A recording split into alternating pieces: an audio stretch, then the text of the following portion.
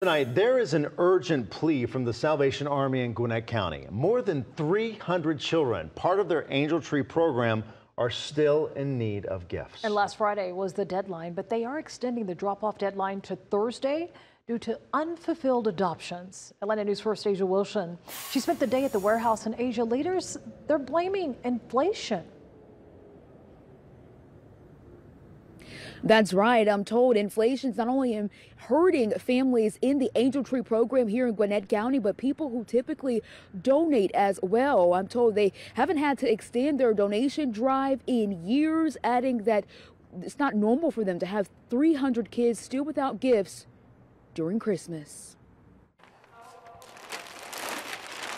It's possibly that some kids will not have gifts for Christmas. Hazel, longtime volunteer, and many others with the Salvation Army in Gwinnett County are working hard to fill a big need for their Angel Tree program. And all of these empty slots there that you see there, it's kids that are not sponsored. They have 738 families, 2,000 kids they're assisting, but more than 300 are still in need of gifts. How does it kind of make you feel?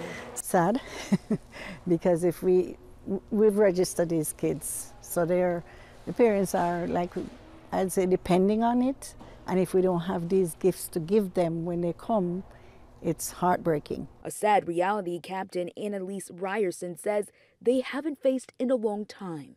I think probably a lot of families are hurting with inflation. According to Giving Tuesday numbers, fewer Americans have been giving to charities this year.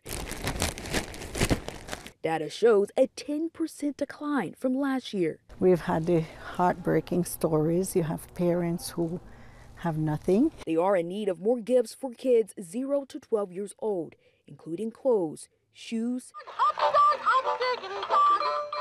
and toys. We want them to feel that love of their community and for the parents to have that dignity of, I'm able to take care of my family. They hope you can be the difference to be a family's last-minute Christmas miracle. Whatever we do, we have to get these gifts. So whatever you guys can do to help us out, we need the help because we can't turn them away. Again, you have until Thursday to sponsor a kid and to see a full list of the children and their needs and also drop off instructions. We have those details on AtlantaNewsFirst.com. We're live tonight in Gwinnett County. Asia Wilson, Atlanta News First. Asia, thank you.